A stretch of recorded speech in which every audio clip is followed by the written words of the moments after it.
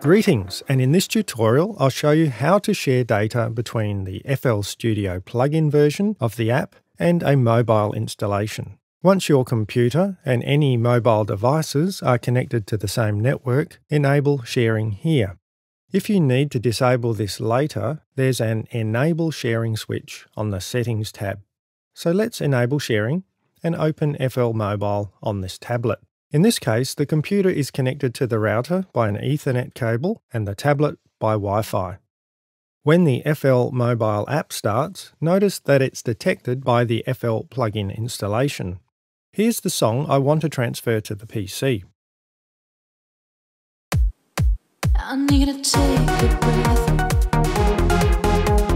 Take a breath. So, from the tablet, under Share, we see the PC installation is also detected as FLM plugin. Tapping the box sends from the device you tap to the target installation listed. Let's do that. The pop-up will ask you if you want to transfer all FL Mobile data on the device or just My Project data. The first time you do this, choose Send All. This will make sure the plugin version is updated with the entire content library.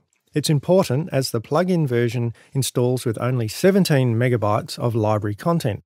Now, if I go back to the FL installation, here's my project. I need to take a breath.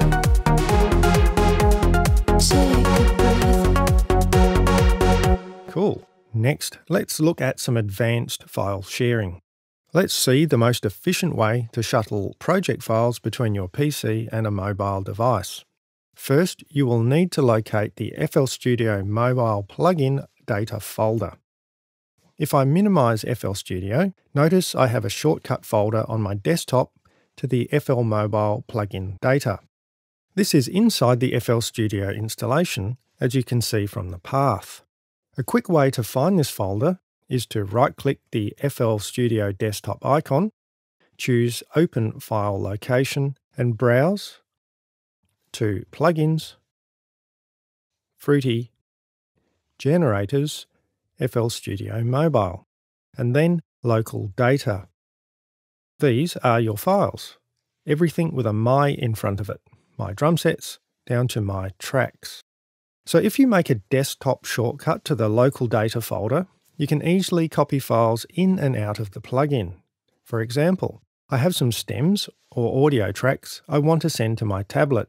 So first I copy these files into the My Tracks folder, and here they are. Great.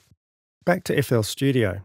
I'll need to restart the app so it rescans the data folders. Now when I click the plus track button and add an audio clip, under My Tracks are the stems. Let's test.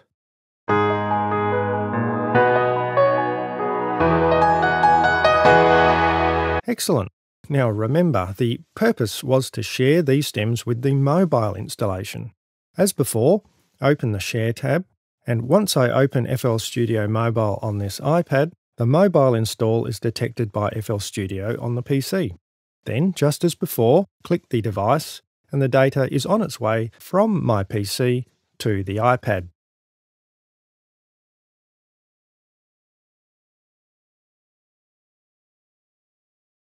And after a little while, we can open a new project on the iPad and the stems from the plus audio clip option. And there, under My Tracks, the stems have arrived. I'll add the piano chords, the lead, and a vocal, ready for remixing.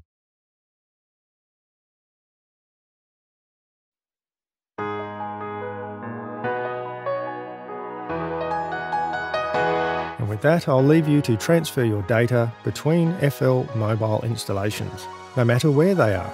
Enjoy. Embrace the cold as the night gets old. We're waiting for another day. Take me away. I need somewhere to breathe. Let go and release. Embrace the cold as the night gets old. We're waiting for another day. Take me away. I need somewhere to breathe. Let go and